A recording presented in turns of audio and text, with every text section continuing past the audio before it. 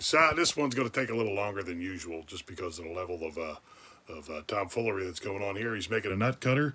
This thing that costs like $15. He has all these tools, but apparently he doesn't have one of these, so he's making one, I guess. So you can see before he welds it, you got this here a piece of mild steel pipe, I guess. He sectioned off. You can see the texture right here. It's nice and smooth. This has nothing to do with it, but yeah, those welds. Yeesh. So at the final cut, where he's actually using the tool he supposedly just made, you got a nice zoomed in picture here. And that's all casting. So that thing that he used in the beginning, that's not this. So I took this from another video, and you can see right here, this is the actual tool that you would buy, and there's the pitting from the casting.